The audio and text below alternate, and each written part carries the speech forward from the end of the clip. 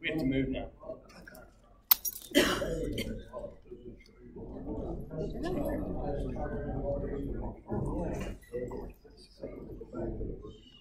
All right, good evening, everyone. My name is Catherine Maggie. I am one of the associates of the Western Maryland Room.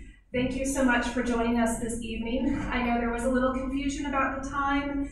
There was the wrong time posted in the newspaper, but thank you for networking and reaching out to each other and helping us spread the word about the correct time for tonight's program. We appreciate that very much. As you've noticed, the library hours have also changed, and we are here an hour earlier than we would traditionally be with our evening program. So thank you again for making the extra effort to join us this evening, and welcome Dr. Jason Williams, who will be our speaker. Jason Williams, MD, grew up in California and Montana, but now calls Virginia's Shenandoah Valley home. He is a board-certified psychiatrist who trained at Johns Hopkins Hospital and has subspecialty training in psychosomatic medicine. He is also a proud father of 3 young adults. As an intrepid, independent scholar of largely forgotten history, Dr. Williams staunchly believes studying the past can lead to personal development and growth, which empowers our collective future. So without further ado, please join me in welcoming Dr. Williams. Thank you. The last time I did an in-person little lecture or talk like this was in Paris, France, about a year ago. 2 people showed up. Way to go, Hagerstown. Yeah. We're a bigger city. Not only that, they couldn't get the PowerPoint to work, and the 2 people who showed up only spoke French. Everyone here speak English? Any Freemasons here? Uh-oh, I better watch out. I better be really careful. So a couple of Freemasons, so they probably know more than I do about some of this. And the topic is the George Washington Masonic Cave. And I kind of threw in a little bonus at the end about a little tie-in to your town, Hagerstown.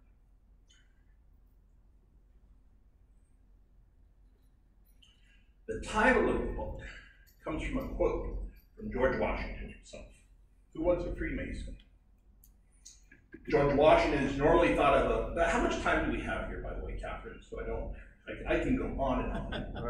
You can go on and on for 90 minutes. 90 minutes, okay. So George Washington is usually remembered as a man of action, not words. There have been Americans who've been much more remembered for famous quotes, Abraham Lincoln, or Thomas Jefferson, or Alexander Hamilton, or people like that. George Washington was the guy who, did. Truth will ultimately prevail where pains is taken. The grammar is a little shaky. Washington was not the best speller. His grammar was not always perfect, right? Cut him some slack. Truth will ultimately prevail where pains is taken to bring it to light. Love that quote. It's actually brought to light. It's a Masonic idiom. It means being made a Freemason. I'm not a Freemason, by the way. But there's a lot of truth to this statement. You've got to work for it. And this book was a labor of love. It had a lot to do with researching the cave, the history, piecing it all together, trying to figure out what's truth and what's not. So, I've always been sort of a George Washington buff. I know quite a bit about George Washington, Mount Vernon. I used to live in Alexandria. But I had never heard of the George Washington Masonic Cave in any history books. And I was like, is this like the myth of the cherry tree that George chopped down? Is that what this is? Right? I heard about it from a buddy of mine, one of my best friends. You'll see a photo of him here in a second. He lives in Charlestown, West Virginia. You guys know where that is? Sure. And he said, hey, Jason, he's a therapist, I'm a psychiatrist. He said, Jason, what do you know about the George Washington Masonic Cave? I said, what? I said, I don't know He said, well, there's this local rumor up here in Charlestown that George Washington was associated with this cave. He said, I've never been in, I don't know anyone who's ever been in, but that's the myth, the legend.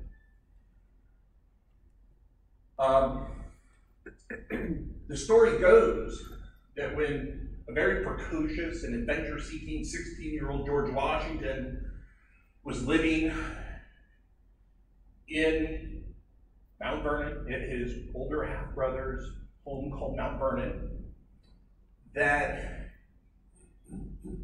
on this trip to the Virginia frontier when he was only 16 years old in 1748, he was a surveyor in training.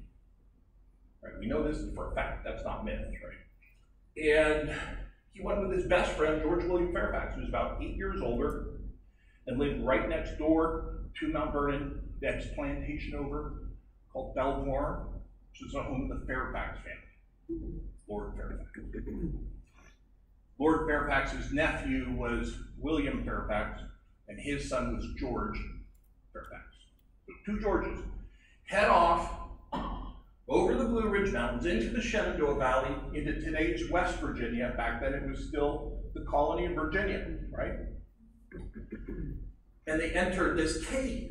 And the legend says that the first president of our country carved his name, his signature, and the year on the back wall, and then left. And the legend further states that in 1754, Washington returned and founded the first Masonic lodge. Freemasonry is a fraternal organization, right? Don't think Illuminati that, right? West of the Blue Ridge Mountains. Couple images. There are going to be a lot of images in here. On the left, we have a survey. I need a third hand. Done by George Washington. Can you see the red dot? Mm-hmm. Yeah. This was done in 1747/8. We'll get to that in a second. This is a plan of Major Lawrence Washington's turnip field, as surveyed by me, GW. It's a very simple survey, four-sided, right? With a nice compass rose around it, you know, some nice handwriting, etc. It's one of his early surveys. Of his brother, it's not like a real survey, right? He's young, he needs some experience. He's out on his brother's farm. This is where their turnips grow, right? That's actually George Washington's compass. And those are his chains that he used to mark off territory. This is the cabin that George Washington is said to have used when he was out on the frontier. Anyone guess what the little holes in the side of the walls are? Shooting quarters. Yes. Indigenous people, as some people call them. The Native Americans that I know back west in Montana, they like to be called Indians. American Indians.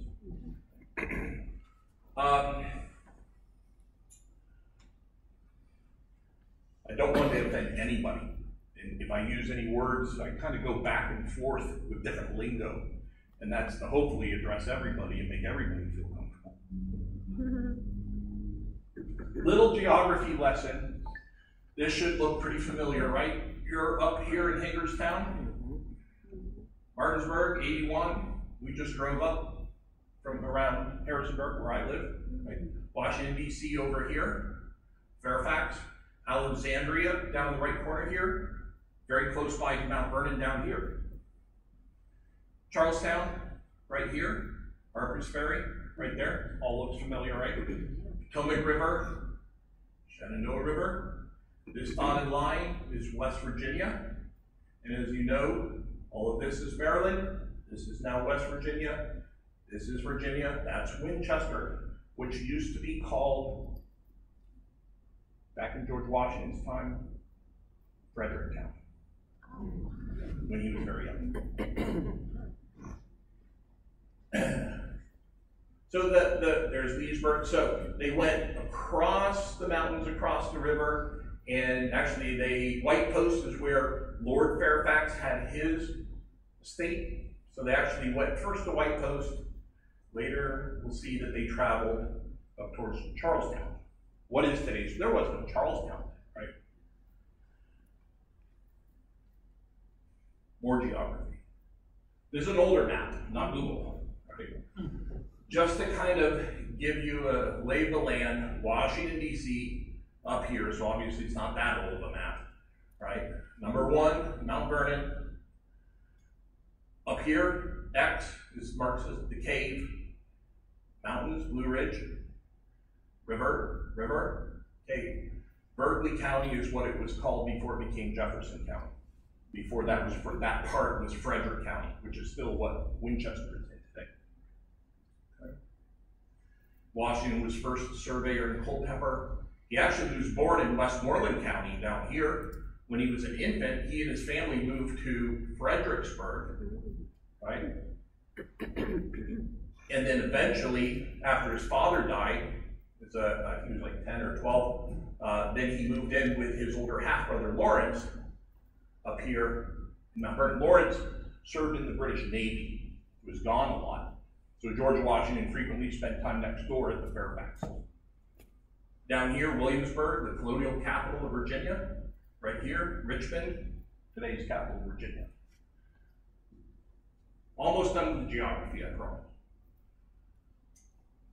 So, Jefferson County today is the very tip of the eastern panhandle. You should know what's over here. Pennsylvania up here, Ohio, Kentucky, all this is Virginia.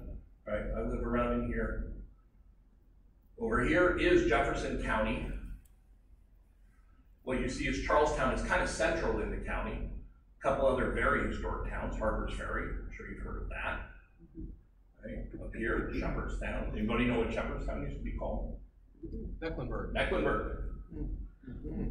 There are no prizes, sorry. And see this right here, that big bend in the river? We're going to be talking about that bend.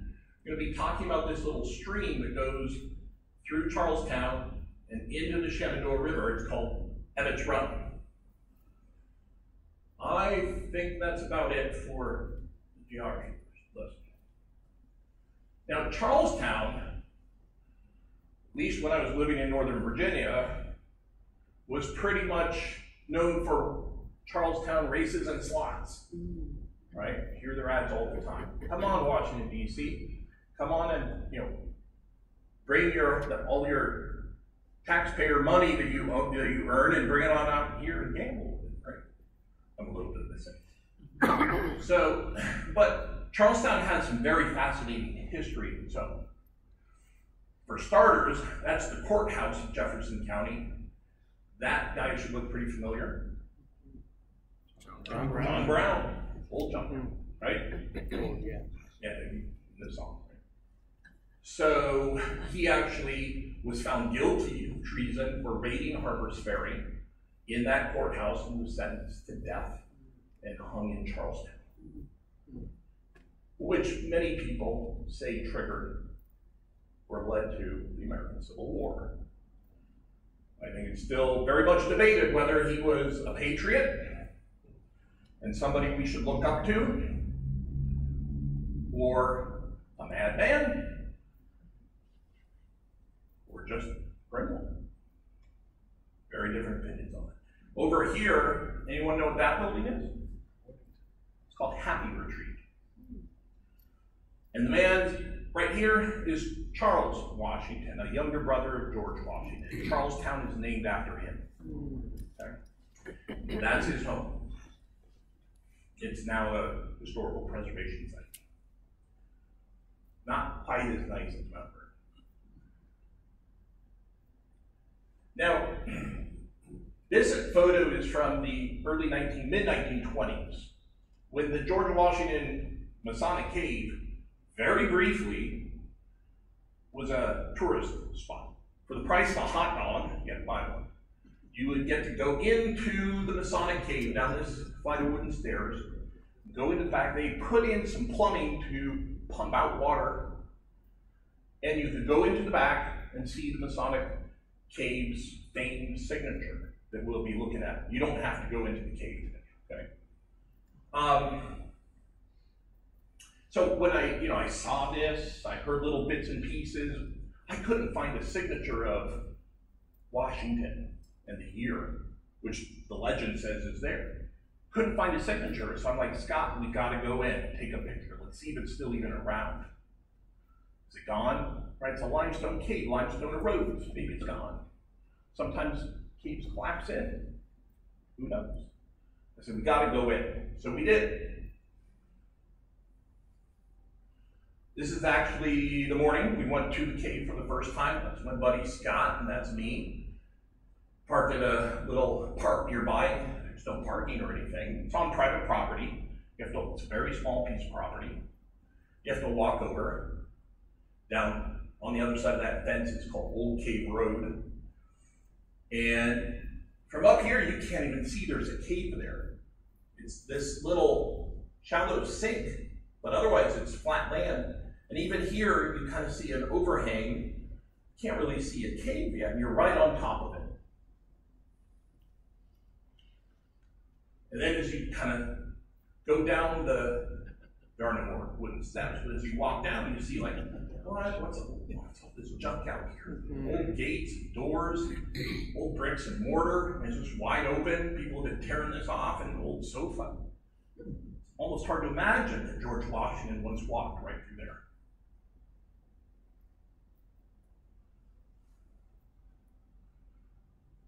And inside, junk, tires, sofas, drug paraphernalia.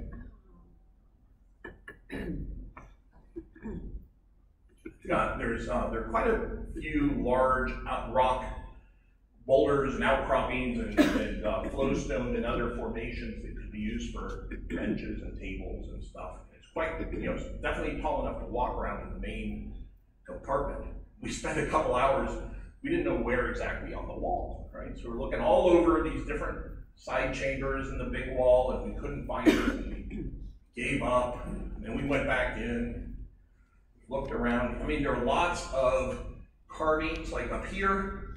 Many Freemasons have come back in over the years and centuries and carved their initials or their names and their lodge numbers. Can be kind of confusing sometimes. You don't know if 89 is 1789, 1889, or 1989, right? You'll see dates as recent as 2012, but then some, what's that? 1926, and this is 1897. So all kinds of years, all kinds of mechanisms, pencils, paint, all kinds of stuff. There's some interesting etchings, like this is a skull and crossbones here. I don't even know what that is. Some red paint that covered some parts of the walls. It did look like graffiti. That's my buddy Scott heading down one of the passageways. In fact, it's this one right here. The water got up about that high. This is where you enter, go down, the big room is right here, you go further down, and George Washington's signature is right here. Now, notice somebody came by in 1978 and did a survey of it, right? So it's not like this cave was an unknown, right? But no one had really collected all of the data and information and assembled it and go beyond that and try to make sense of it. So we went down this passageway with cold water, definitely, but very clear.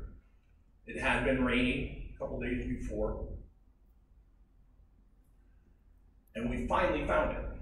I don't know how clear this is going to be. That's the G and the W in one distinctive kind of font. And A, S, H, I, N, G. It kind of curves around the wall, so you can't get it all clearly in one photograph. Maybe one of the reasons why not many people have photographed it. Here's the rest, S-H-I-N-G-T-O-N. Can you see that? 1748.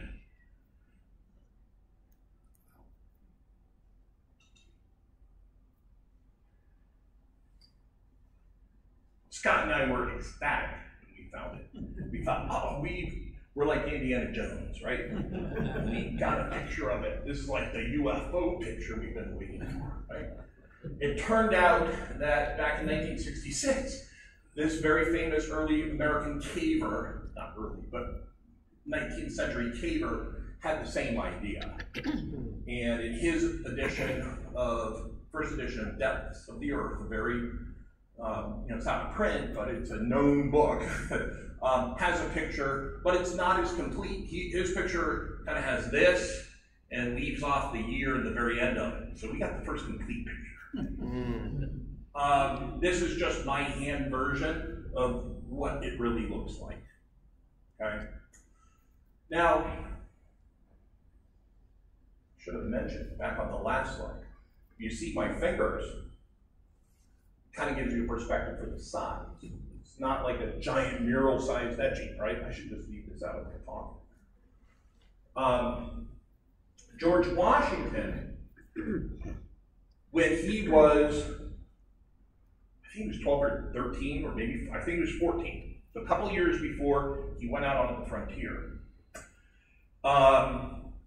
Wanted to join the British Navy like his brother. And he actually got a commission to do so. And his mother, Mary Ball Washington, was petrified. She'd heard stories about how dangerous it is to be on the seas in a ship back then. And she pleaded with young George Washington, don't go. And George finally caved in, sorry. And for his agreeing to stay home and continue his studies in mathematics and surveying, she gave him this little 3-inch pocket knife with a mother of pearl handle. And George Washington kept that pocket knife in his pocket for the rest of his life. When he was 14, 2 years before he was 16, he put that pocket in his knife in his pocket. Perhaps there's a connection, I don't know. Now, in the winter of 1777 and 1778, at Valley Forge, brutal winter that the American soldiers had to endure, things were looking very bleak at that point in the Revolutionary War. General Washington,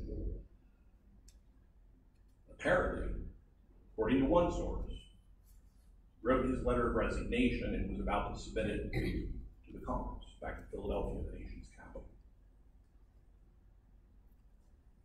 And one of his closest confidants, General Knox, sat down with him in front of a fire in the winter and said, George, you cannot do that because, remember, I left out a part, when George's mom, when President Washington's mom gave him that knife, she instructed him, always obey your superiors. And General Knox told George Washington, Congress has not told you to surrender. You cannot do that. You have to follow your mom's instructions. They tore up his letter of resignation and threw it in the fire. Could be another legend, except that legend comes down to us from General Knox. Fort Knox, that guy, right? So it might be true. Now, what I wonder is whether or not, see, I'm just a psychiatrist, right? This is not exactly my line of work. What I wonder is, I wonder if like in the screw holes or somewhere stuck in the blade, if there are little remnants of limestone. This knife was inherited by one of Washington's nephews, eventually donated to Lodge number 22 in Alexandria, Virginia, and is in their museum. I've encouraged them to do some inspections of this knife. No, it's fallen on deaf ears, that's all I can say. So far.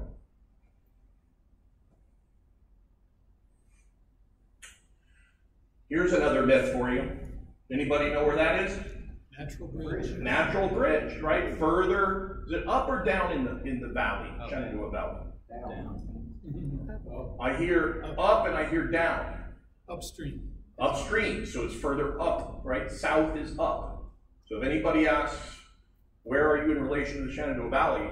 You're not in it here, but I don't think that Hagerstown is in the valley, but You're towards the lower part of the valley. So anyway, up in the higher part of the valley, you have this natural bridge, and right about up here, about 20, 25 feet up, there's this GW carved into the side. Somebody even made it easier to spot by putting this. There's even a plaque that says that around 1750, George Washington, while surveying Natural Bridge, carved his initials under the bridge's arch. His initials can still be seen today, directly across blah, blah, blah, 23 feet up. Now, the tourist guides, I've been there like 3 times now, right? The tourist guides will point to it and say, look, George Washington's signature, and look at that plaque. But if you go back to the original person who found it and what they wrote, now it was found in the early 1900s. This came about much later.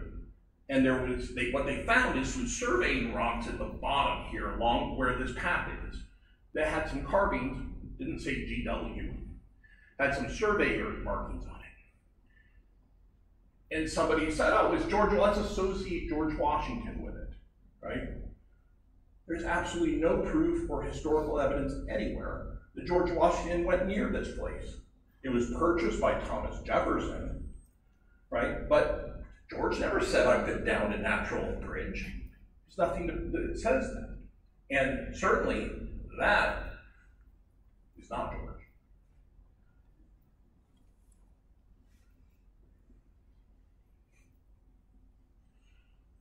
Here's another George Washington. This one is inside a cave.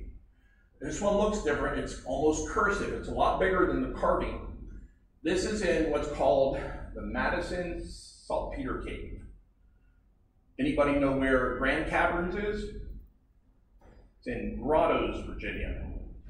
Good name for a town. Reason they call it Grottoes is they have like 3 or 4 caves all in this one hillside. Right? The Shenandoah Valley has lots of caves. We drove by, I think, 3 or 4 of them as we drove up here today. And for a long time, Grand Caverns was sort of, Luray Caverns I'm sure you've heard of, right? Anyone here been to Luray Caverns? A couple? Yeah, quite a few. Today, that's the main show cave around the Washington, D.C. area. Grand Caverns used to be. This is in a much smaller cave right next to Grand Caverns called the Madison Cave. It's not named after the Madison you think it was named after, by the way.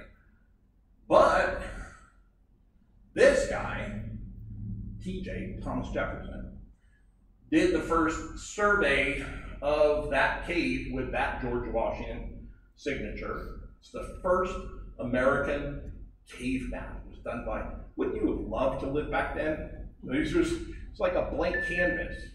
I'm going to be the president, and I'm going to also be the first caver, the first spelunker, or caver to actually, draw out a cave, right?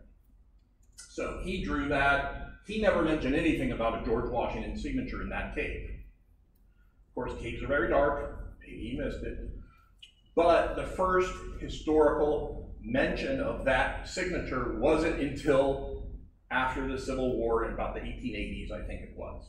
So there's no record of any connection of George Washington or a signature there till then. So I think this is a forgery. Maybe a copycat. Just for reference, so Natural Bridge is here. Grand Caverns is right here. This cave is right next to Grand Caverns. We passed by Endless, Luray, Skyline, and Shenandoah. I didn't see Crystal. I don't know where that is. Haven't seen that one. At least there's no sign from the 81. And just for, you're up here, again, this is West Virginia, Maryland up here.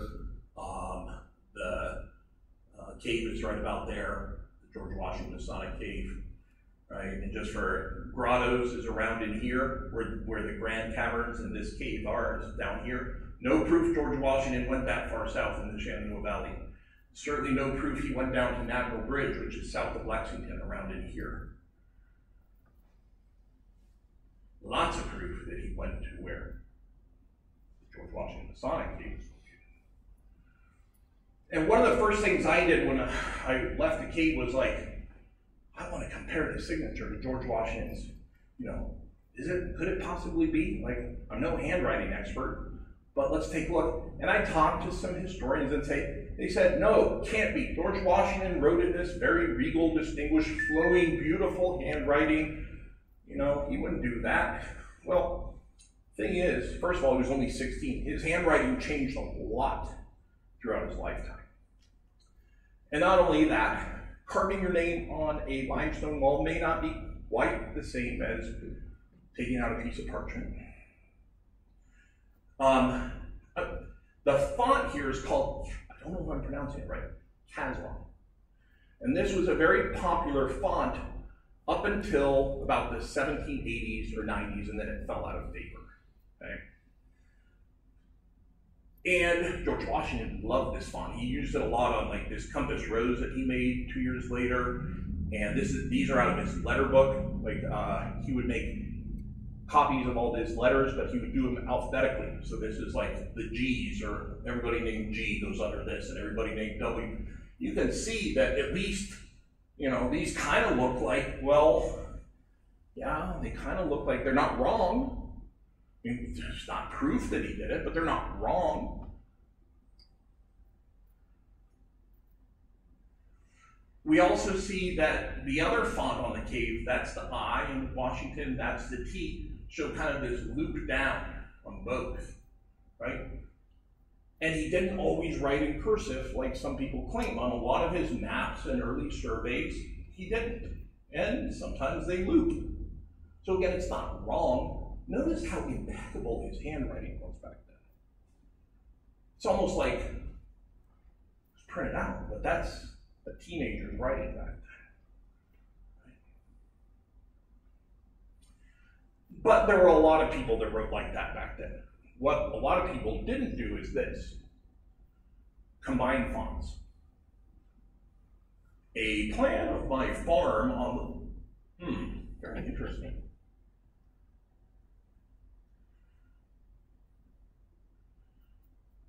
The big A, one font, the rest in a different font. George Washington was a clever guy, very careful guy.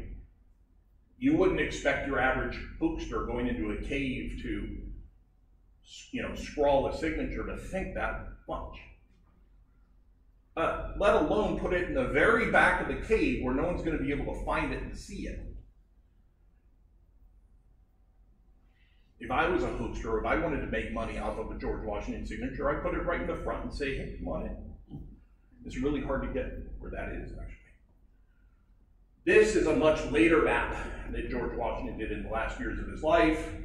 It says mansion house, loves certain fonts, combined. It's done by hand, right?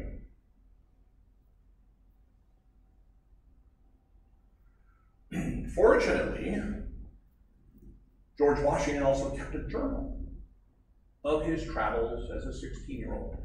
Now here he labels it, this is the cover right here, little plasma. And it says, Journey over the Mountains, 1747, right? And this is a sample page from March the 16th. And this whole thing about the year, so there's the Gregorian year and the Julian year, and they had recently switched over, and people were kind of in the habit of putting both on their dates. But sometimes they wouldn't.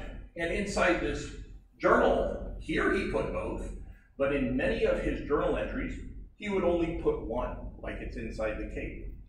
So I'm not so sure that we can say just because the cave has one digit instead of two, that it couldn't be him, because he did that himself. He wasn't consistent with double dating, is what they call it. And this book, his journal, is filled with practice surveys. These were not real surveys. They were never filed with the survey office, and they were all done for his buddy, George Fairfax. And in his journal, he also described encounters with American Indians and the wildlife and early settlers. On the day of March 16, he's within 7 miles of the cave. We know that from who he spent the night with. And the entry is suspiciously vague. There are no surveys in his journal from that day. All he wrote is, we set out early and finished about 1 o'clock, and then traveled up to Fredericktown, today's Winchester, where our baggage came to us. We cleaned ourselves and took a review of the town. This was like a little side trip that Washington and Fairfax took. They were actually headed further west, and they took this little side trip to Charlestown. And we don't know what he did. He doesn't say, oh, I crawled in a cave and carved my signature. We'll never find CCTV footage that says he did. But he was in the vicinity in this year, per his own journal. And he was definitely within a horseback's ride away. So the timing kind of makes sense. What's interesting is his journal, well, actually, in 1836, this book right here, History of the Virginia Valley, came out, the second edition of it. And it was the first historical mention of the George Washington carved signature. It's a brief order, and it tells us tradition informs us. So it sounds like in 1836, there was already this legend of George Washington's signature. The author also said there were probably Masonic enigmas carved on rocks outside of the cave, and the author was a Freemason, by the way. He couldn't quite decipher them. The second oldest date inside the cave that we could find was 1801. I'm going to show you evidence in a little bit that in 1781, there were some admiring visitors to the cave towards the tail end of the American Revolutionary War. But in 1843 and 1844, almost 20 years before the Civil War started, the Freemasons published, I found some old articles talking about the Masonic cave in some old, long-forgotten Masonic journals. In 1864, during the Civil War, somebody came by and made a sketch of the cave. We'll take a look at that. But George Washington's journal from when he was 16 wasn't first published until 1889. After Washington died, his papers, and he was a meticulous note keeper and kept everything, they got scattered. A lot of his papers got sold off and people were snipping them out, and they had to be reassembled, and it took quite a bit of time for them to be published. And that first edition only had 750 copies. It wasn't until the 1920s that his teenage journal was widely published, long after when in 1836 it was already a tradition. So if somebody did go into the cave, let's say in the late 1700s or even earlier, and did this signature, it was either Washington or somebody who knew Washington's whereabouts in that year. Brother, best friend, somebody who knew he was there. Don't know if it was George Washington who did that signature, but whoever put it in, and when they put it in, they knew his whereabouts.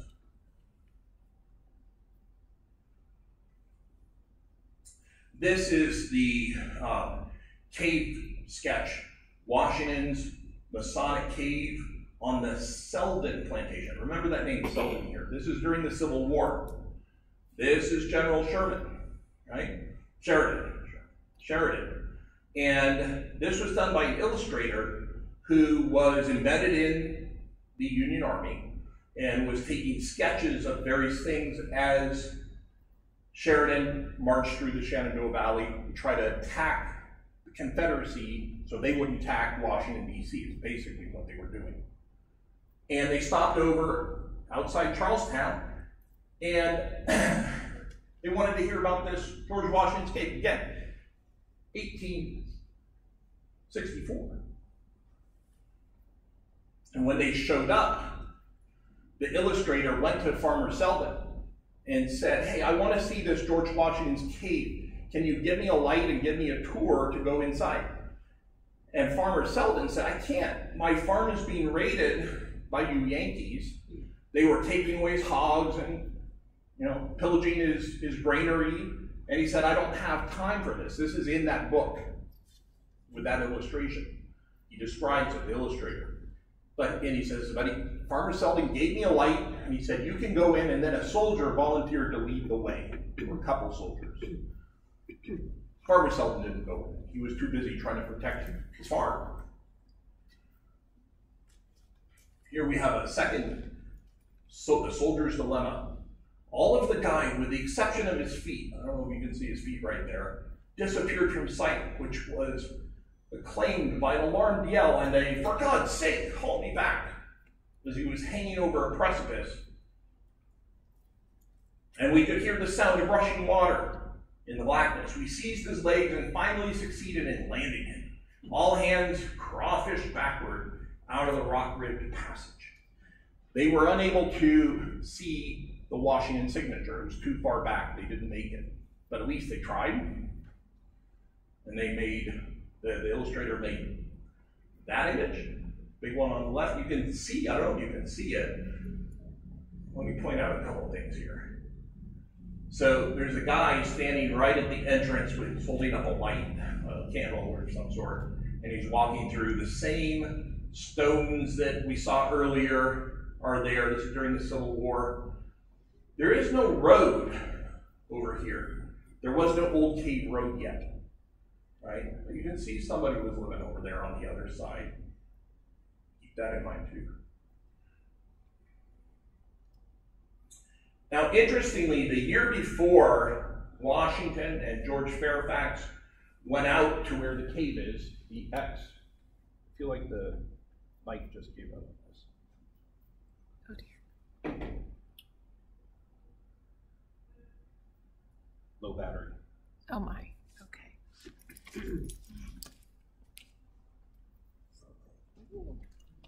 I'll try to speak up.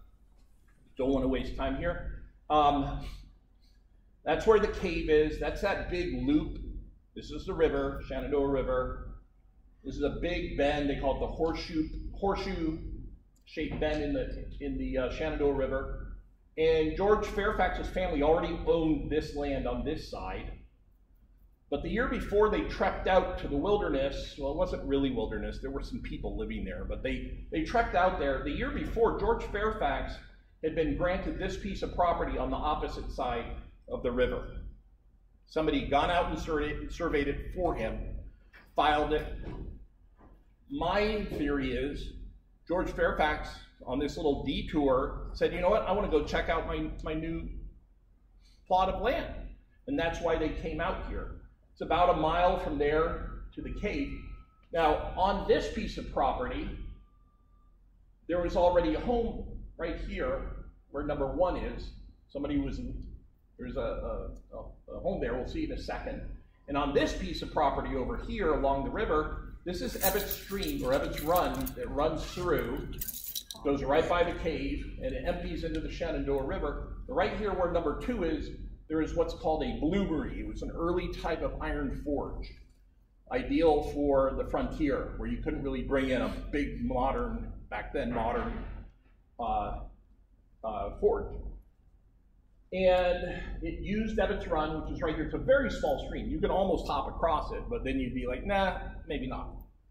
Right? So it's not a big river, it's a little stream, and it powered this forge right here where it intersected with the Shenandoah River. That's just what a bloomery would look like. A bloom was the actual piece of iron that would be heated up and then taken out, and then it would be hammered to get all the oxides out of it. Right? So it wasn't as pure as other iron, but it was good enough for horseshoes and things like that. So, kind of some reasons to come out here. Not only was he in the area, some reasons, right? George Washington's best friend had just picked up this piece of property. We know from very early on, George Fairfax and later George Washington, when he was a little older, became very interested in iron forges out here on the frontier. And there was somebody already living here. It's not inconceivable. In fact, I'm not going to say it's not inconceivable. A 16-year-old teenager who's adventure-seeking comes out here, and he hears there's a cave owner here. Of course he's going to go in. This is the Hermitage. It's actually the oldest standing building in all of West Virginia, right there, 1740. And this is Vestal's Bloomery, which was right here. Now, Vestal's Bloomery was in production from 1742 till the Civil War. This is not 1742, right? Those are ruins from right around the time of the Civil War. But that's where it was, right along the Shenandoah River, right behind it. Now, this is Lord Fairfax. That's George William Fairfax. couple years later, in 1750, George Washington actually surveyed the land immediately surrounding the cave, which was like this was sort of like the boundaries of what George Fairfax already had. Over here is the property that home was on, but all the property in between it, George Washington was the one. We have a mic back? Awesome. He surveyed all of that for the Fairfaxes, and he also carved up, in survey form, not literally, the land right here where the cave is. He actually surveyed these properties for the Fairfaxes. It was part of Lord Thomas Fairfax's Northern Neck Proprietary, 5.2 million acres that he inherited. The cave farm came to be this piece of land right next to the cave, or even the cave kind of crosses over into the cave farm. The cave farm is named after the cave, right? And centered on this piece of property right here, that attached to this, sort of like all of this, which attached to that first property George Fairfax already owned. And we know that the Fairfaxes were involved in Freemasonry back in England since the 1705. There's no proof of it, but I suspect the Fairfaxes had a lot to do after George Washington lost his older half-brother Lawrence, and earlier his father. You know, I think that the Fairfaxes became a surrogate family. They were all Freemasons, and I suspect that they heavily influenced George into becoming a Freemason. And Lord Fairfax is the one who hired George Washington to be a surveyor and sent him out here to survey those lands right at the cave.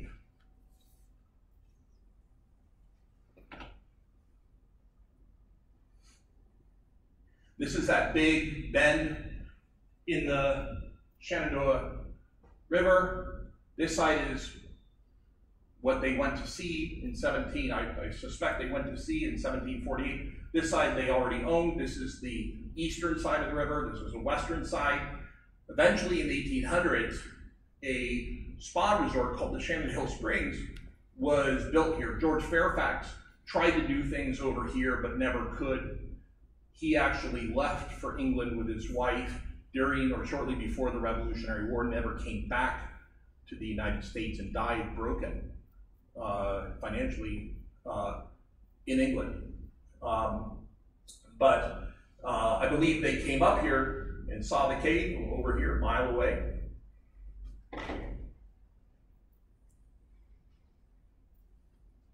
Now, also in 1750, George Washington made his first real estate purchases 2 miles away from the cave, right? And he eventually assembled about 2,000 acres and called it Bullskin, long before he inherited Mount Vernon. Right? That was his first homestead. Mainly tobacco at first. Later he added other crops like wheat, corn, and he had hogs there. He had 11 enslaved people who were inherited from his father.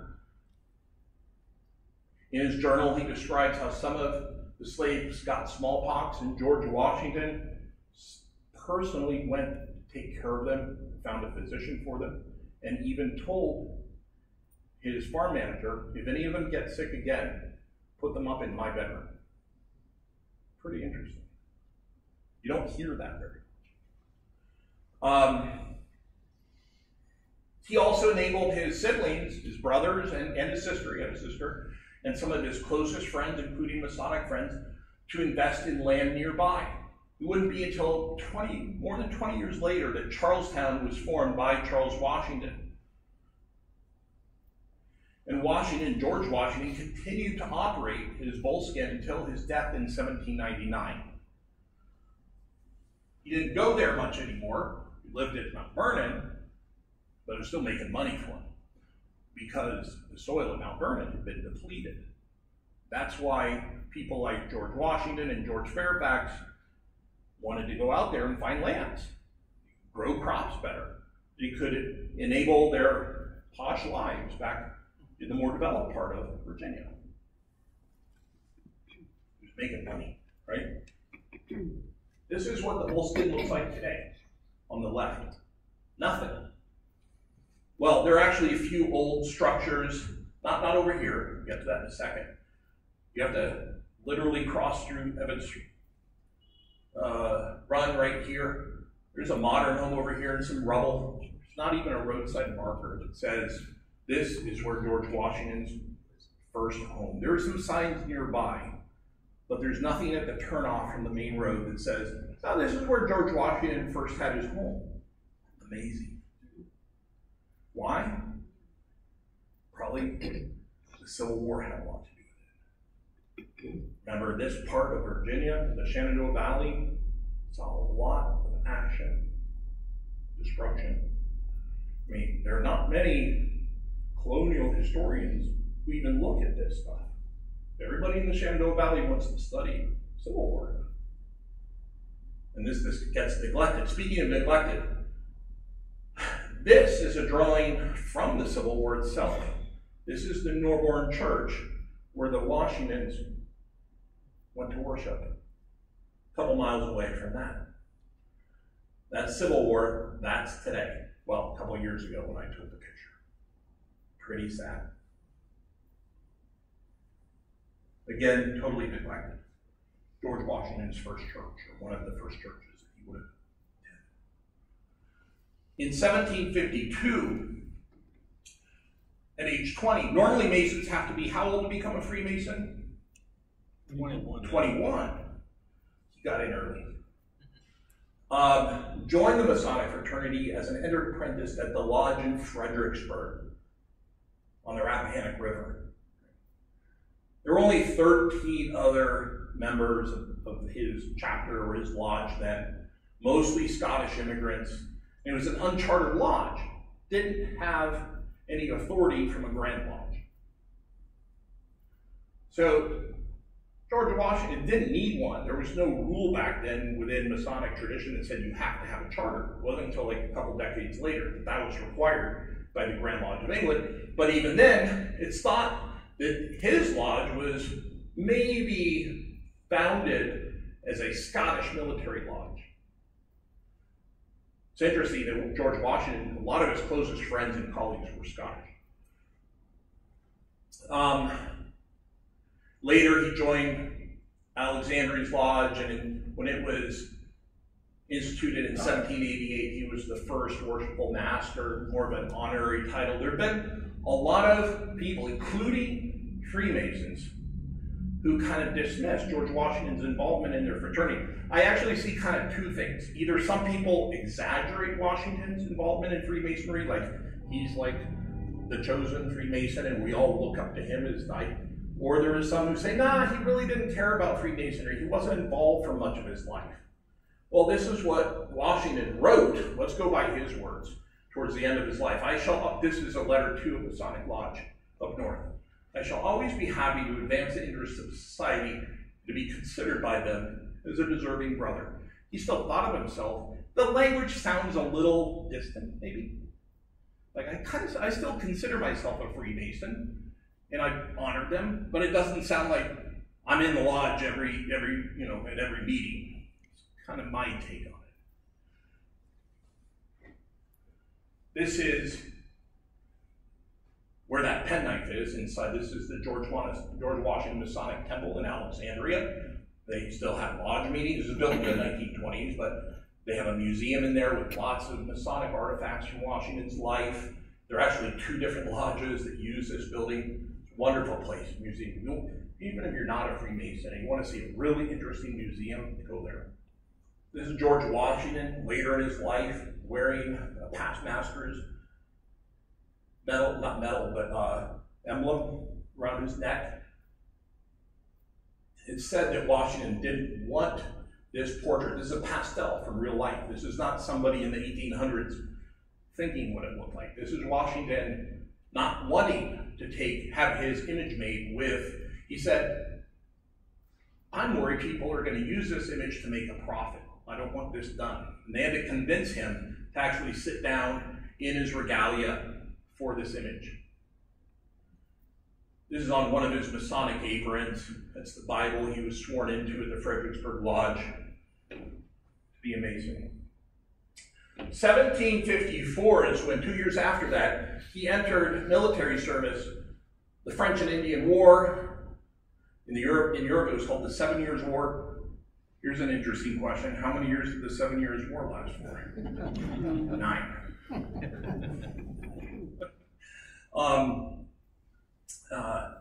You've probably read articles in like Time and Newsweek or People or what have you about how, as a young British soldier, right, loyal to the crown, at Fort Necessity, he set the world on fire, right? He triggered what some people consider World War Zero, or World War I, if they called it back then, right? And that he triggered it, accidentally. He was stationed in Winchester. Of course, it was, not called Winchester back then, in today's Frederick County, about 16 miles from the Cape. He had constructed Fort Loudon in Winchester. He actually drew that. That's the blueprint. He's pretty good, pretty talented. 16 miles from the Cape.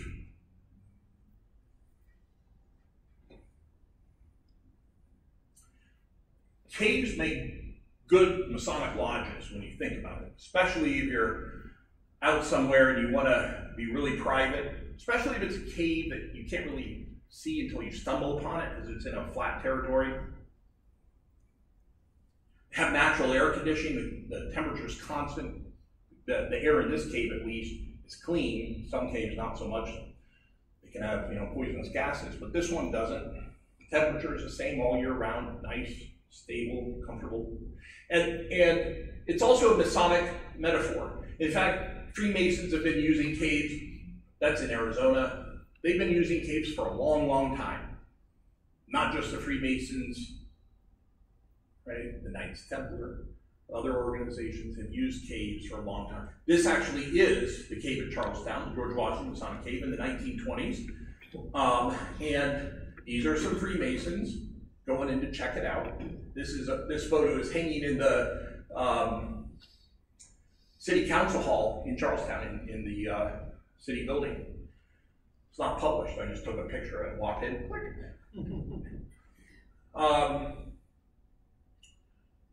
Military Masonic lodges were known to exist back then. There are no records, but we know that they had Masonic lodges associated with the military.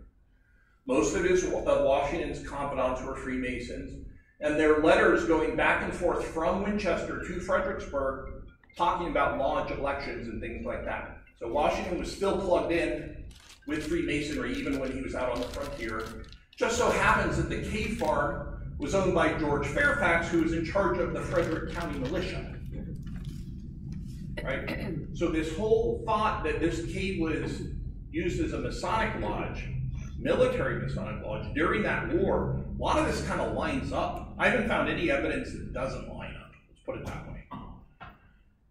We see a lot of communication between Washington and between Fort Loudon and people nearby the cave. A lot of commingling of resources between Bullskin, the iron forges, right next to the cave, and George Washington's military headquarters. It's all kind of like very fluid.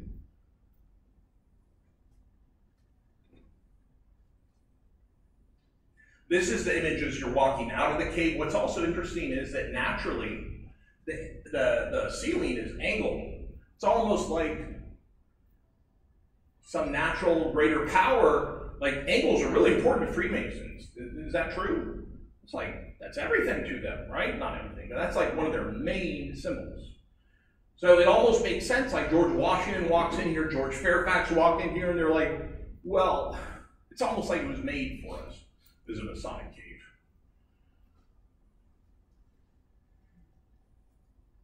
Interestingly, throughout the French and Indian War, this is actually from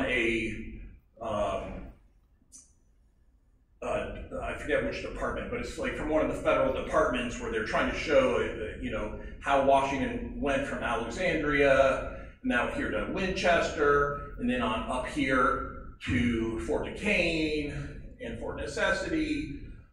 But the reality is, throughout that war, Washington didn't just simply go from Alexandria to Winchester. The cave is over here. They actually went right by the cave. They oversimplify things in this textbook.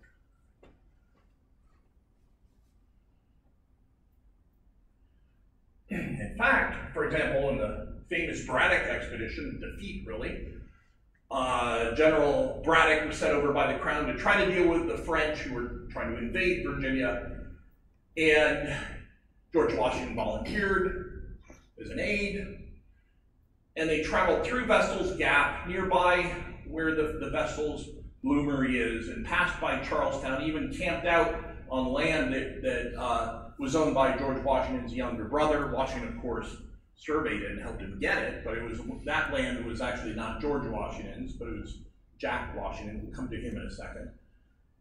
And there's the cave. So just a couple miles away is where the whole military procession, 2,400 soldiers, dozens of pack horses, cannons, and other heavy artillery that year. And they had to cut through the wilderness and not pave, but make a road so that they could support all this artillery to make it all the way up north to fight the French. And it took a long time. And one of the main camps was right here, very close, not down in Winchester over here, 16 miles away, but like a mile or two from the Cape. So again, it all kind of lines up like, oh, it's possible. You know, I'm not convinced, but like it's kind of possible, right? George Washington retired first time. He went back, of course, and had a second military career, but he first retired his first military duty in 1759. George took his bride, Martha Custis, widowed, 2 young kids, toddlers.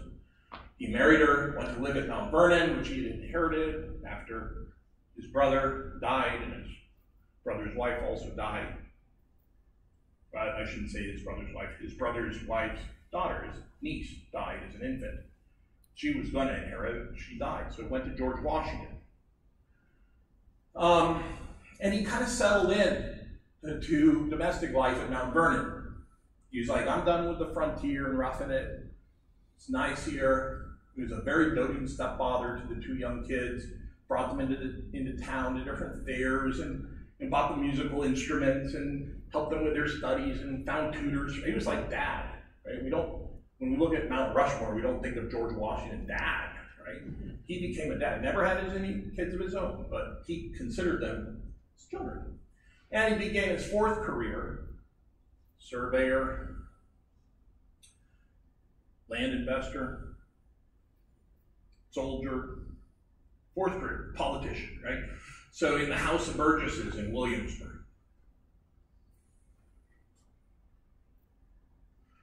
In 1761, 2 years after he was married, George Washington wrote a very interesting letter. It was a reply letter to this man named Andrew Barnaby, who was English, came to the American colonies in 1759 and 1760, and toured the American colonies and wrote what he saw for people back in England who would never get the chance to see America, to kind of hear what it's like. And he stopped over at Mount Vernon twice and stayed with George Washington. And after he got back to England, he wrote this letter. And Andrew says, hey, George, and he starts off the letter, it's like a 3-page letter. He says, George, tell me more about that well, or natural curiosity you were telling me about out on the frontier. What's that all about? What makes that well water rise up and down? It's very fascinating. And George Washington writes a reply, we'll look at it in a second, and in his letter he pinpoints the location of the cave, the dimensions, and some unique features of the cave that convince us that he was in this cave multiple times. I found this letter, by the way. Why didn't anybody find this letter before? It's called technology, right? So I went on the Library of Congress website into their founders and typed in cave, bing, George Washington cave, bing, this letter. 1761. It must have been his recollections from the 1750s, because he was 1759, he was married in Mount Vernon, wasn't coming out to the cave anymore. So he's recollecting the cave from the 1750s during the war, which is said to have been when he used the cave as Masonic lodge. And here's what George Washington writes to Andrew. You must, in some measure, sir, have misunderstood my account of the cavern near Winchester. Not a well, it's a cavern. Or I greatly aggravated the circumstances in giving a relation of it. True, it is that within 16 miles of Winchester, to the northeast hand of it, in a plain, flat country. No way is contiguous to any mountain or constant running water. There stands a natural cave or well, which at times a person may go down into a depth of 100 or 150 yards, and at other times the water rises to the top and flows plentifully. But I never observed any regular flux or reflux, or that this happened at any fixed periods. On the contrary, I always concluded, and have been so informed, that the dry and wet seasons was the sole and only occasion of these changes. However, as it lies within 2 miles of my plantation in Frederick, I will, when next I go up there, make a more minute inquiry of the most intelligent people in the neighborhood and give you a further account thereof in my next letter. And this journey I propose to undertake as soon as my health will permit, which at present is in a very declining way.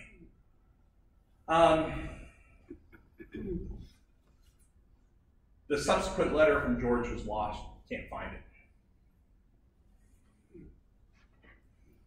They communicated, they were pen pals for a few more times, but there's nothing else in the letters that talks about the cave. And some of the letters have been lost, sadly. Now, if you just do the simple math and you say, okay, that's where his fort was in Winchester, and you draw a line 16 miles to the northeast, the cave is 16 miles away. And if you measure where his property was, and it would have to be within, and he says in that direction, it would have to be within 2 miles, so it would have to be on this line. Where they intersect is right where the cave is. So it's definitely the cave. It's not like we're talking about some different cave here.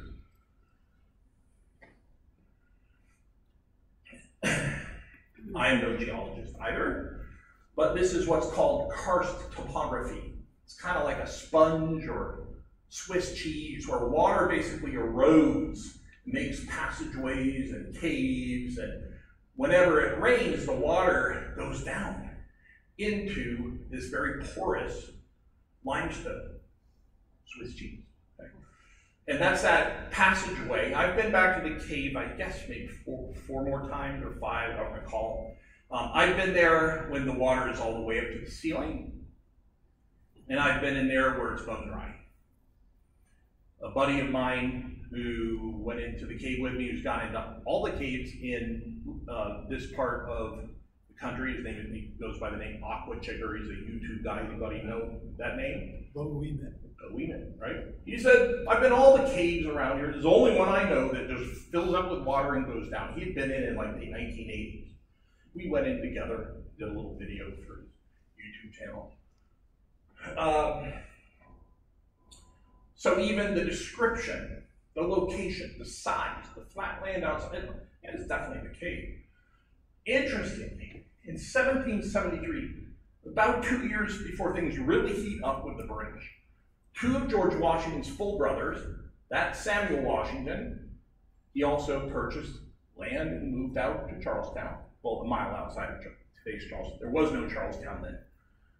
His home is the last, it's called Harewood. It's the last Washington mansion that's still occupied by Walter of Washington. Okay. So Samuel was one of the purchasers. That's John Augustine Washington, another brother. George called him Dad. This is George Washington's favorite brother. This is George Washington's personal land agent. This is who would go out west. His name is William Crawford. He was a soldier as well. These and other men who were very close confidants of George Washington purchased the cave. So like a couple of decades after it's said to have been used as a Masonic lodge. It's almost like they were trying to preserve it or something. I don't think there was no town yet. I mean, caves sometimes are used for storage, like ammunition or food. This cave fills up with water, right? Probably not a storage place. And there was no town. There were no taverns that you had. No, wasn't that. It wasn't to keep meat cool or anything like that. Purchase price was $9. It's 1 1/8 acres. Each man put in $1, and they each got 1/8 of an acre. 9 men. Right? It was also right adjacent to the Norborne Parish glebe, that's the farm that supported the church that George Washington went to and now crumbled, right? Back then, Freemasonry was considered the handmaiden to the church. Nowadays, there's like a separation of church and lodge almost, right? You're not even supposed to talk about your religion. Back then, it was like a Venn diagram. Freemasonry, Christianity overlapped. And the men who founded churches also founded the glebes and the Masonic lodges. These two properties are right next to each other, and the same people owned the glebe right next to it. I think they're connected historically. George Washington was not one of the men listed on the document, on the deed, right? But in one of his letters to Samuel Washington, he said, "Our land's over the mountains." They kind of like commingled the land. It's like, yeah, in spirit, George Washington was on the Masonic cave, perhaps. These same men went on to become significant instigators in the American Rebellion. I don't want to get into conspiracy theories. There's been a debate for hundreds of years about whether or not Freemasonry, whether the American Revolutionary was like a war, was a Masonic plot to overthrow the government. Some people still think that that's the case. And others think that Freemasonry had nothing to do with that. Truth probably lies somewhere. How are we doing for time? Oh, Got 20 minutes. I better speed up, or we won't get done. So, 1775, shot heard around the world. Lexington alarm letter was sent out and spread through the committees of safety. Oftentimes, these were filled with Freemasons. On May 10th, able-bodied men around the cave started drilling in what's now Shepherdstown.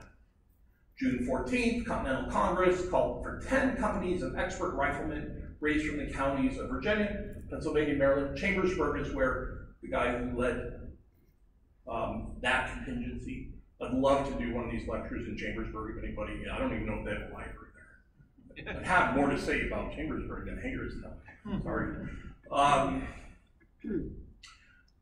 Washington was put in charge as general for the defense of American liberty, and he traveled from Philadelphia up to Boston and the siege of Boston. It's a crucial military, the harbor was, objective. What he found was the troops were poorly organized.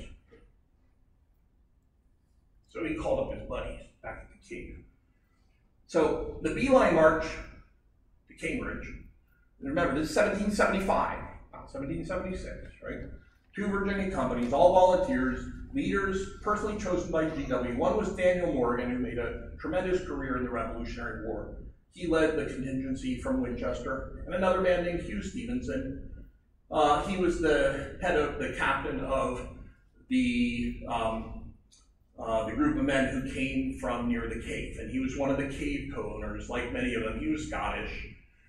And they dressed like Western frontiersmen, and they had these long rifles that had grooves inside that could far outshoot it with greater accuracy the muskets the British had. And Washington knew that. And they had also served with Washington during the French and Indian War. So they had a lot of war experience, and they supported their families by hunting out on the frontier. These were very hardy men. They had tomahawks and scalping knives, and they raced to be by the general side. These 2 rifle companies, one by Daniel Morgan, the other by Hugh Stevenson. And it went 600 miles in 25 hot days. They didn't go through normal paths. They went in a straight line, hence the name Beeline March to Cambridge. In this picture, we see them arriving, and General Washington is seated on his horse. But in a journal from one of these men who marched up Virginia, that's not how it went down. George Washington hopped off his horse. He was usually a very stoic person. He hopped off his horse, ran over to the Virginian soldiers, shook every one of their hands, and hugged them, and had tears flowing down his face. That's how it went down. We have several types of soldiers: African-American soldier, northern part of American soldier in Virginia is a Frenchman. 1776, next year, Stevenson was promoted to colonel, but he died soon thereafter. He went back towards the cave. He lived right next door to the cave. And tried to raise more troops. He'd been given money to do so, but he died in his bed long after its run. No one ever made a statue for him. There are no paintings. There's nothing, not a plaque for him, nothing. Can't find his grave, nothing. Took a while, but in 1988, the United States Army recognized the rally point near Shepherdstown as the birthplace of the United States Army by these two Freemasons, one from Winchester, one who was a cave owner, lived right next to it. During the tail end of the American Revolutionary War, this guy, his name is General John Bull, top-ranking Freemason from Philadelphia. He served with G.W. in the French and Indian War. He was actually the master at Valley Forge, and he was the one who nominated George Washington to be the General Grand Master of the United States. However, that never came to be. There was no national lodge. Every state has its own Grand Lodge, but he proposed that. He actually purchased, that's the cave farm. He purchased, after Stevenson died, Colonel Stevenson died, he purchased and went to live during the war at Stevenson's home, his land. Right?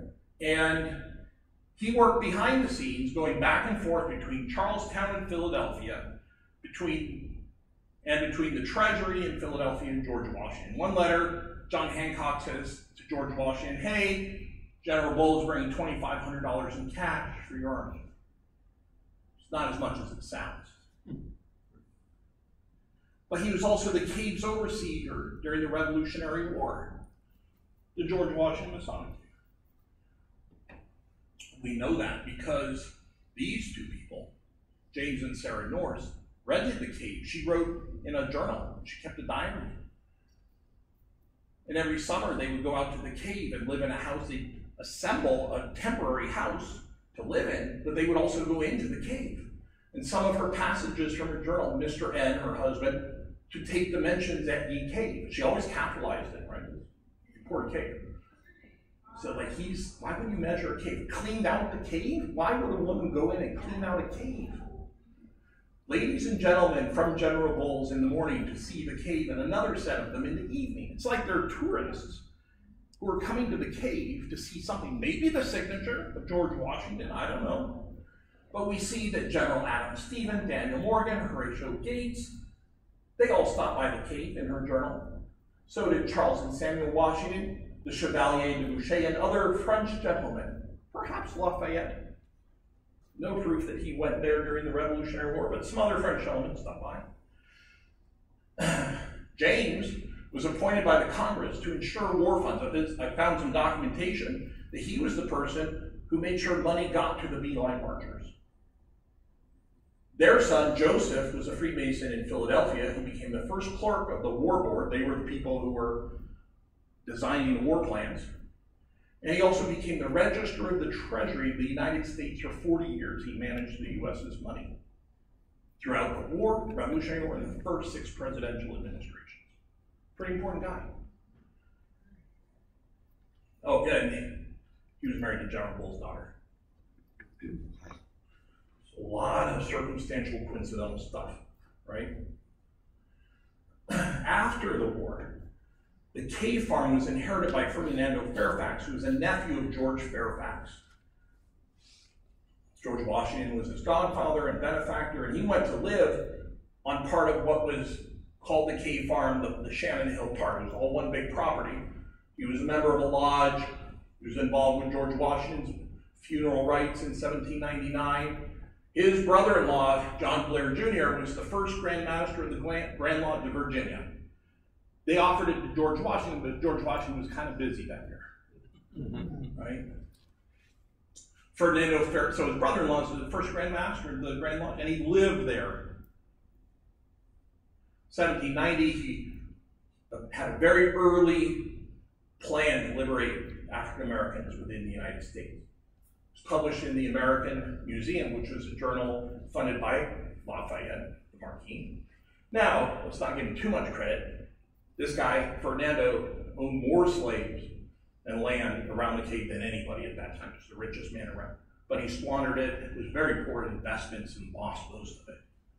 So what's the connection with Hagerstown? That's why he came out here. Never really heard, right? Ballroom dancing. You're like, what? Huh? How did we get there?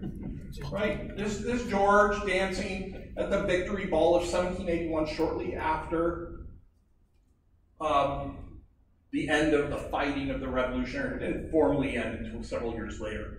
George Washington called dancing the gentler conflict. This is in Fredericksburg. One of the buildings that was used for Masonic purposes as well, called the Tavern of the Rising Sun. And then when George Washington was president, he first moved to New York City and then to Philadelphia. He set many presidents. Of course you do. You're the first president. You're going to set lots of presidents, including a cabinet of advisors. But he also had a very active social life. He was the first family, right? And they went to plays and circuses and, of course, dancing. This is in Philadelphia. That is the Weller's Hotel, established in 1791. That's the circus.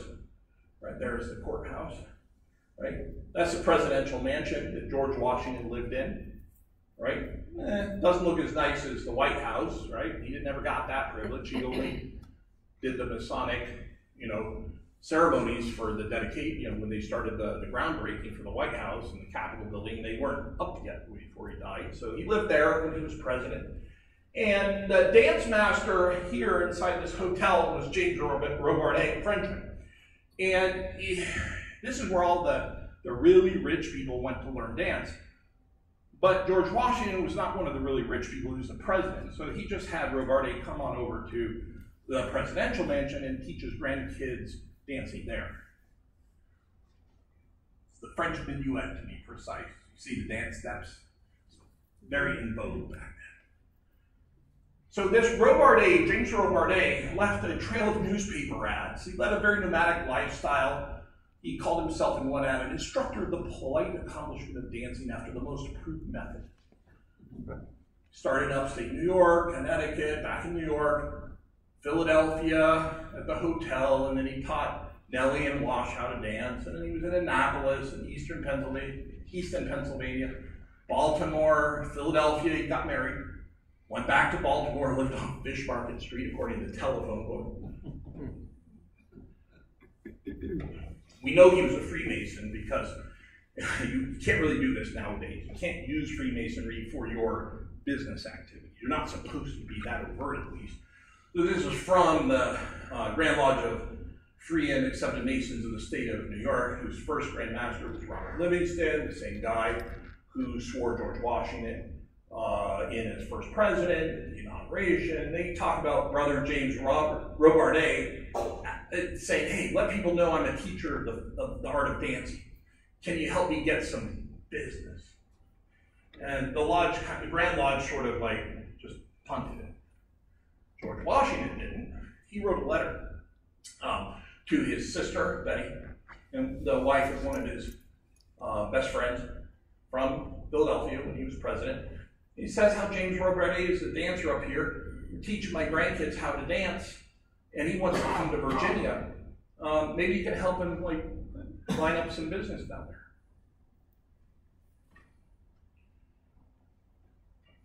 This is one of his ads. He talks about when he was in Annapolis, that's the State House, that he had a dancing school in the assembly room. Unique connections or a letter from George Washington. George Washington did not write those kind of letters very often. He was very careful. It's the same room where George Washington has a statue where he surrendered his commission as the general. In 1792, right? That was in Annapolis.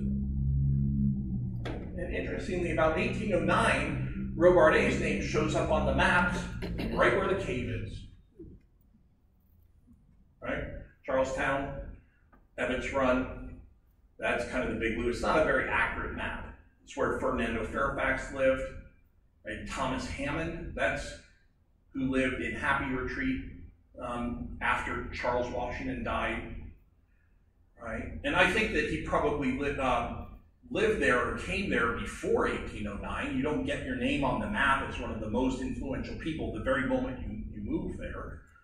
It's true that there is a deed showing that he purchased part of the cave farm from Ferdinando Fairfax, and it mentions in the deed that Robardet's kitchen chimney. It sounds like Robardet was already living there. Plus, 3 years earlier, Robardet was a witness to an addendum to Ferdinando Fairfax's last will and testament. So this is somebody who not only bought land from Ferdinando, but was somebody to be trusted to witness his will. And perhaps be a caretaker of the cave, maybe? Like, why would a dance master move out to the countryside next to a cave outside of town? It's kind of an odd place. And here's 1820, right? That first map was 1809. 1820, still, only person living, at least on this map, right where the cave is. Cave is on this map, Google Maps, right after the bifurcation of Everett's Run. Well, the unification of Everett's Run. That's where the cave is. Again, not the most accurate map. Thomas Hammond, still living up here in Happy Retreat. 2 miles south, you can see the loop of the river. Fairfax living over here. Ferdinando Fairfax. Google images again. So this is the cave right here. Everett's Run, you can't see it. It goes behind the trees. It's a very small little stream. This is Old Cave Road, came in much later. And then there's this thing called called cave quarters, very old building. These are all modern homes that surround it. And there's an association between cave quarters and cave farm and the cave, obviously. This is the cave quarters. Nobody really knows who built it or when. If you look at the design, it looks like 1700s, 18th century, not 1800s. Somebody still lives in it, right? And the historians and library in Charlestown, they have no clue. Maybe it was George Fairfax who first got this land. Don't know exactly who built it or when. Robardet, here are a couple of his ads from the Farmers Repository, it's a Charlestown newspaper back then. And he says that, let's see here, in his house, right? So he was having the dance lessons in his house, right? And he's also selling a selection of the best cremonos or Italian violins. He's kind of a hustler too, right? So he's teaching dance lessons in 1810 in Jefferson County. And here he's saying that he wants to have some dance lessons in Shepherdstown as well, as soon as he can get enough scholars. And he also ran a string of ads here in Hagerstown. Didn't live here, but he sure liked to place adverts in the taverns. I don't know much of the history, but Levi Price Tavern is one. Bunch of them. Here's 1815, Maryland Herald. The subscriber tenders his respects to his friends in Hagerstown and its vicinity and informs them that he has opened his dancing school at Mr. Pett's Tavern. He must have been commuting up from Charlestown.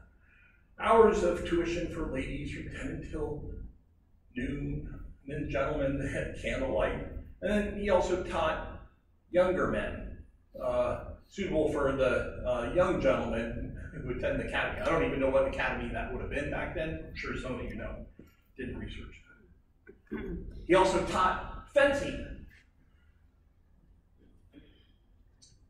1814 is when Washington, D.C. was burned by the British in the War of 1812. This may not have been just a sport. This may have been actually for a reason. In fact, he says, will demonstrate the necessary attack and defense, which is highly necessary at this time. I don't know much about Robardet's history. I don't know how old he was, where he was born in France, when he came here. I can't find it. Research in France. He was older than his bride, clearly. Maybe fought in the Revolutionary War. I don't know. I can't find it. Interestingly, Robardet and Ferdinando Fairfax both died in 1820. We know that because Robardet's name is in an obituary. In the 1820 census, his wife is head of the household. Clearly, they had no children. 4 years later, the cave farm portion that they bought was released, and his wife is the only stated heir. And she eventually moved back north and died decades later around the age of 96, never remarried.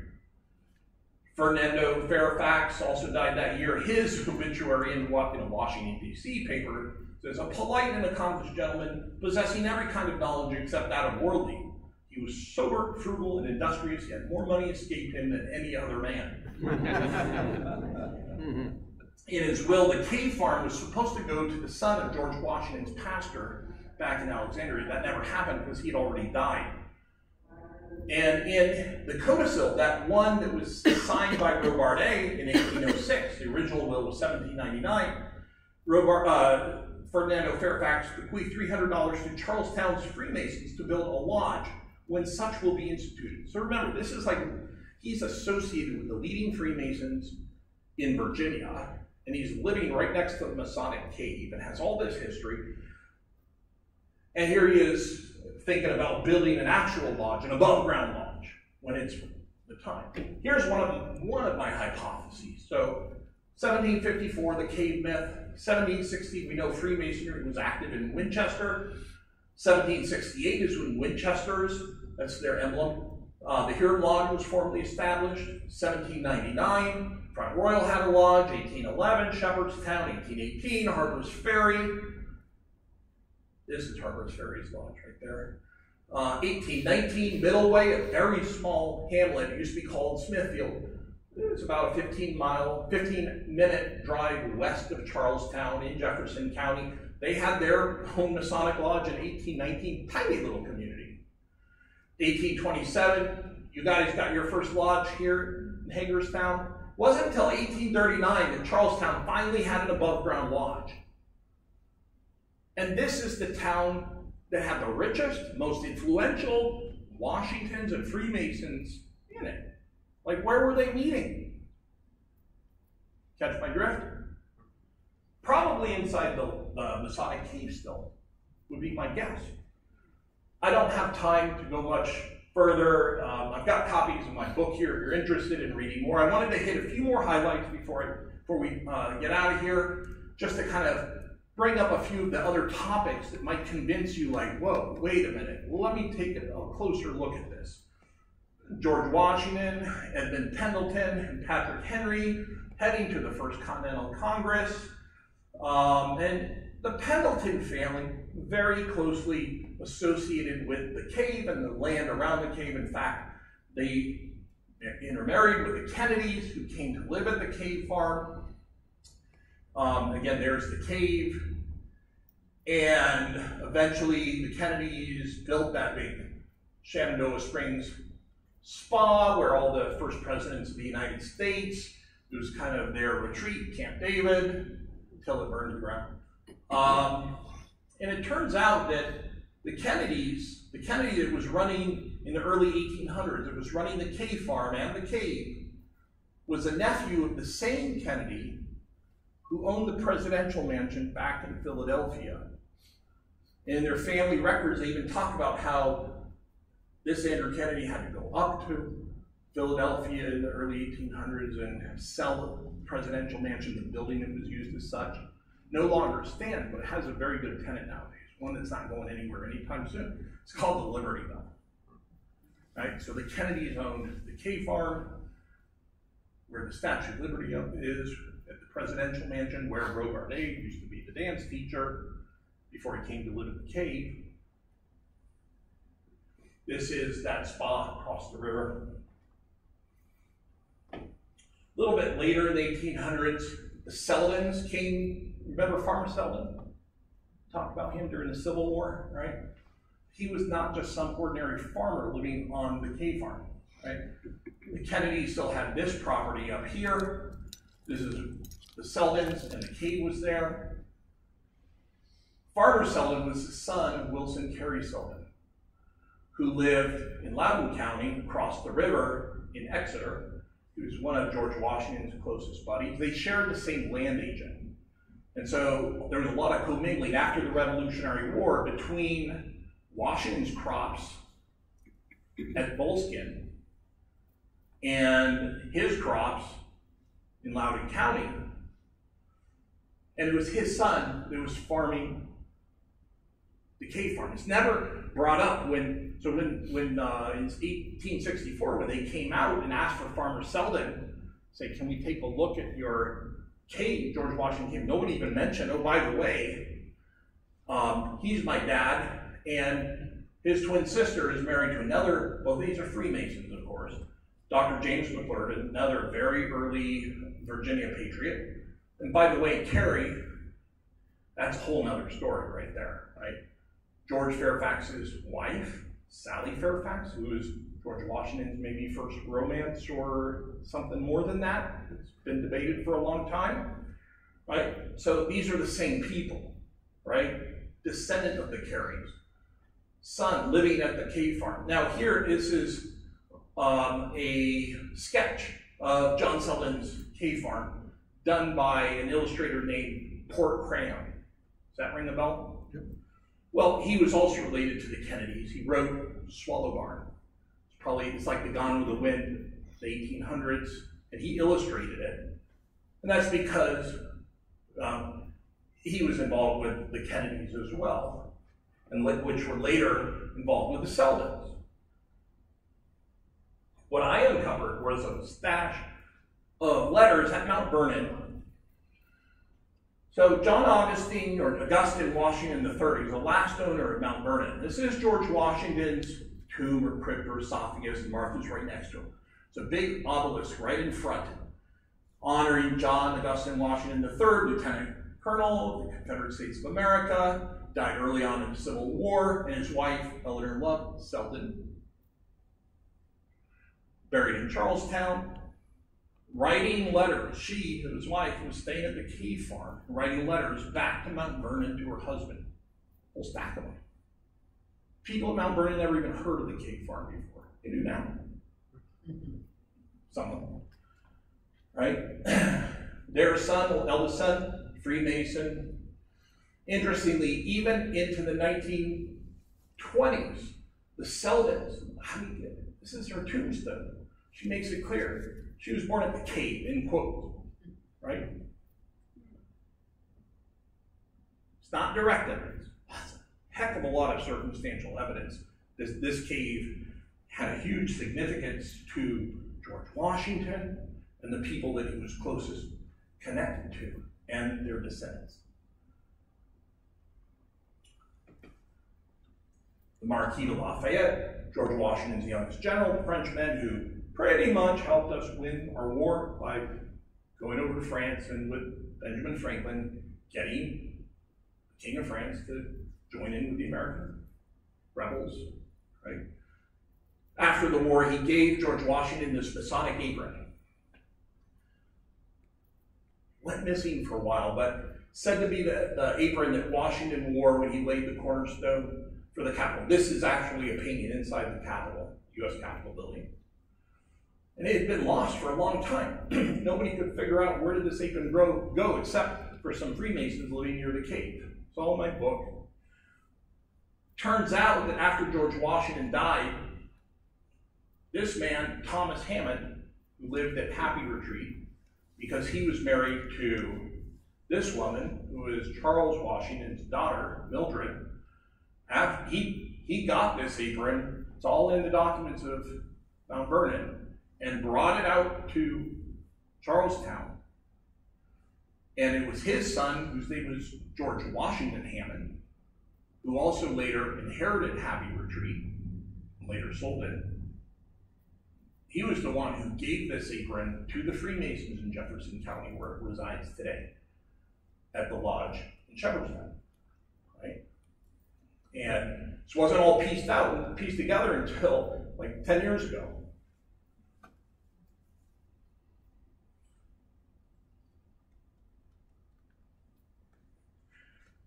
That's pretty much it, folks. Any questions?